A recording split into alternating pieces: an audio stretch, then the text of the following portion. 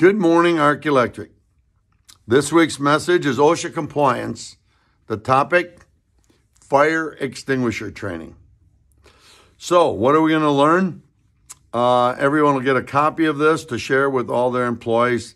Please make certain that they do a DocuSign and get that information back to the head office. All right? Amanda or whoever Troy establishes.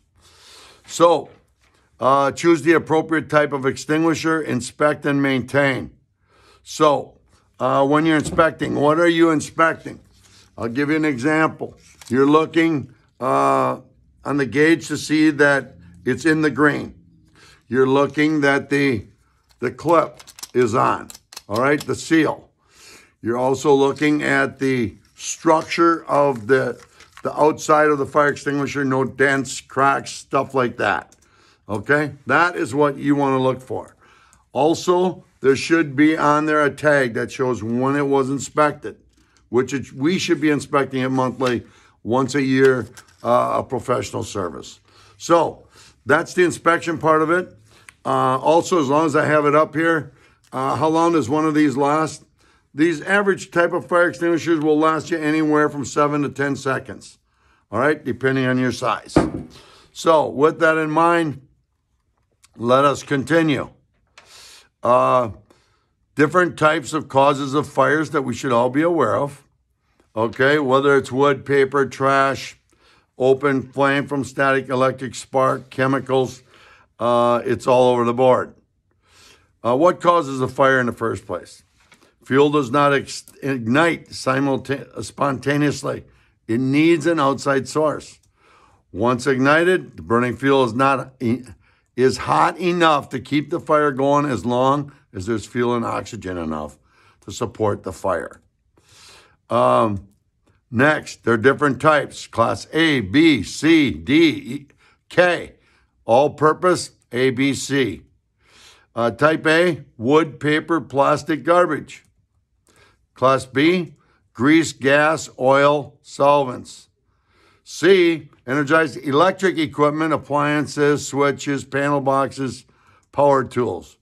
D, combustible metals, magnesium, titanium, phoric materials. Class K, kitchen fires added in 1998. The grandfathered if installed before 1998. Extinguishing the fire. Remember one thing. Number one, it's voluntary to use. Number two, always fight a fire if you feel comfortable to fight the fire with the wind at your back. So it's always blowing the fire away from you. Smother the fire, oxygen with a blanket sometimes if you need to. Water extinguishers rated for Class A fires. Spread a Class B fire, flammable liquids can float on water, spreading as they go. Grease fire may splatter, and never put water on a grease fire. Next, dry chemical extinguishers. Best all-around choice is your Class ABC. Carbon dioxide, CO2 extinguishers. Metal and sand extinguishers, Class D, filled with powder, copper, sodium chloride. Next, halotron extinguishers. Most places are not using those any longer. Water mist extinguishers, another type. So there's a lot of different types.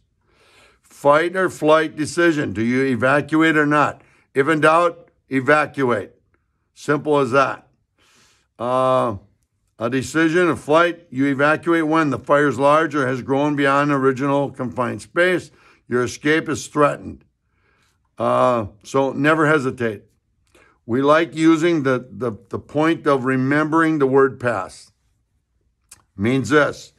Pull the pin, which is this. Pull the pin. Okay? We take the nozzle, and we aim at the fire. That is the base of the fire.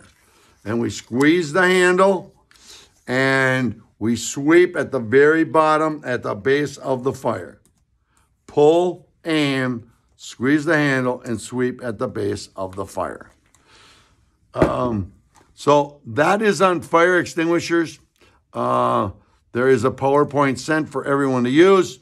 Make sure, again, everyone prints their name and signs their name and gets that back to the direction of Troy. With that, have a great week. Thank you.